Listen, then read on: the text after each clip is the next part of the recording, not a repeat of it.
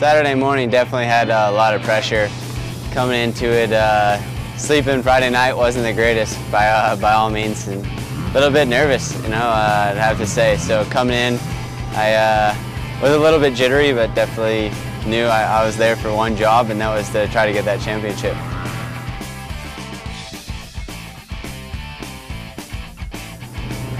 Throughout the week, you know, the pressure was there and slowly built up. I mean, definitely as the days rolled by, it got more and more pressure. So just tried to think of what I did before Hangtown and the attitude I had him coming to Hangtown and Redbud and the races that I really felt like I did my best on, and just tried to bring that attitude and bring that person to the race.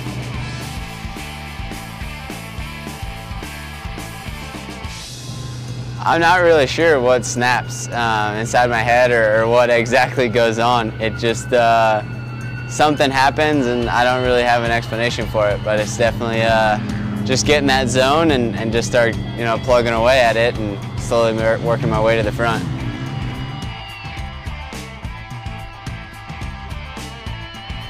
Biggest motivation for this year's outdoor season was knowing last year that I had the speed to win and won quite a few races, and my bad races were just really bad. So you know, kind of disappointed that I wasn't able to perform as good as I should have last year and came up short, and just that gave me a lot of motivation and a lot of drive.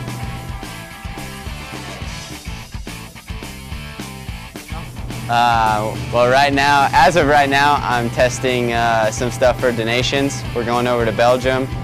As soon as I get back from donations, I'm going to get on the 450, ride that for, I think I have maybe 2 weeks to get ready for Monster Cup, and then after Monster Cup, maybe take a week off or so. But as of right now, I'm still getting after it.